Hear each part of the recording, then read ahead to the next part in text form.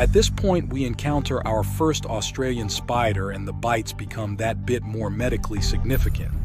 There are around 12 species of mouse spider in Australia, and their name comes from their soft, furry abdomens and not from the fact they might eat mice, although I'm sure they would. Armed with huge fangs and a venom that is similar to that of the deadly Sydney funnel web spider, this spider is every bit as dangerous as it looks. Whilst the mouse spider is potentially dangerous, it is far less aggressive than the Sydney funnel web, plus it often gives dry bites, i.e. without venom.